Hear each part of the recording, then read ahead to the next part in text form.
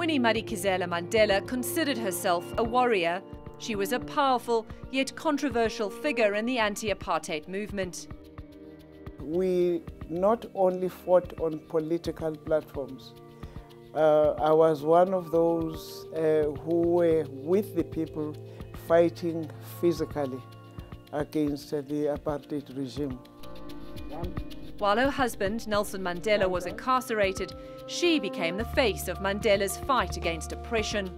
When he was released from prison after 27 years, she was right by his side. She told CNN what was going through her mind at the time. I was thinking about the liberation of my country.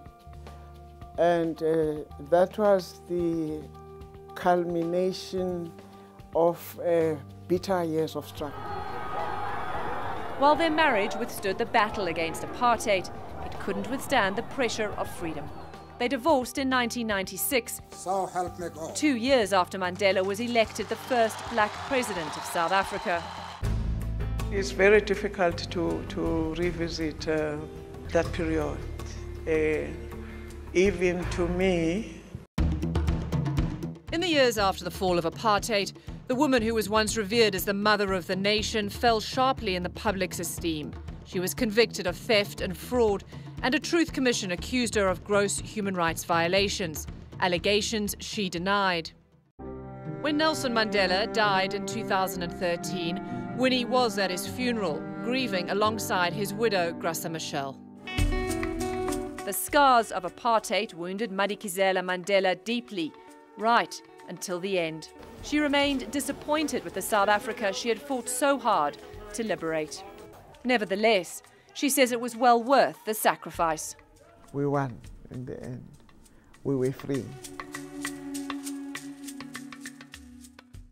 Let's get straight over to our David Mackenzie, who's on the ground for us in Johannesburg now. And David, as we were just hearing from Robin's report there, Madikizela Mandela was the mother of the nation to some, but a criminal to others.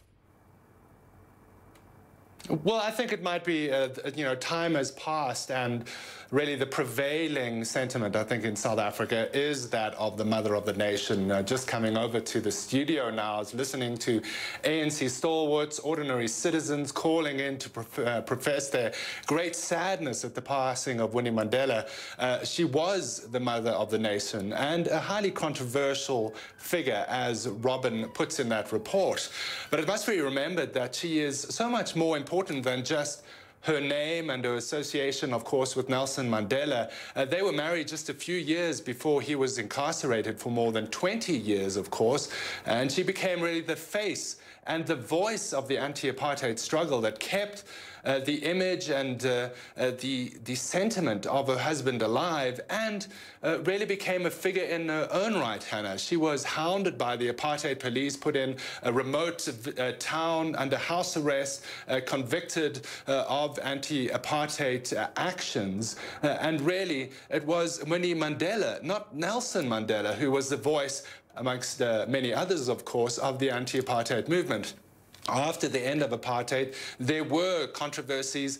She was convicted of kidnapping in a very strange and murky case revolving around a football team. But it really seems like in the last few years, and she remained a member of parliament until the day she died, she really was a universally loved figure amongst ANC members, particularly the youth and perhaps the more left-wing elements of the party. So I think today, at least, there'll be a great deal of sadness in the country, and many showing, as also Robin reported there, the great sacrifices she made, her and her family, as Nelson Mandela spent all those years in jail. Hannah?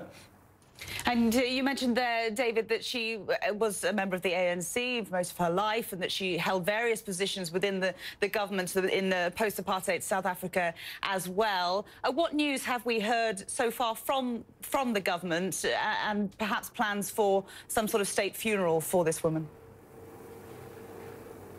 Well, there certainly will be a very large gathering at the memorial service. The family said they are announcing that service at some point, and we'll hear from the government and the ANC.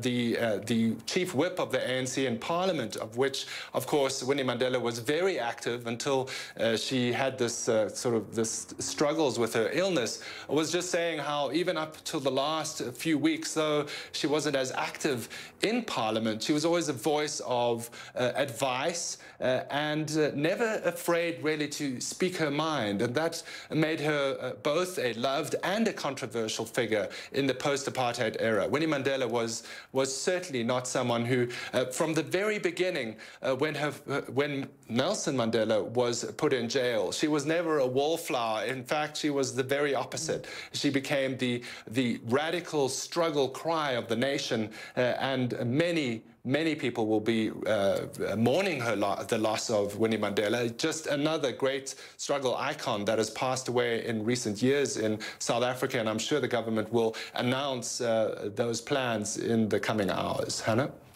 She's died at the age of 81. We understand that she died in hospital after what's just been called a long illness. Do we have any more details on what exactly she'd been battling over the last recent months? No, they haven't given any details, and the family says they'll be releasing more details. She has been struggling with that illness on and off for quite some time. She did rally for her 80th birthday, which was quite extraordinary to see her with some of the greats of South African politics there surrounding her. She was always at big events and often controversially seen with opposition leaders of the more radical left in South Africa. So this was someone who always spoke her own mind, was at times mired in controversy, but universally will be lauded as an iconic figure in South Africa.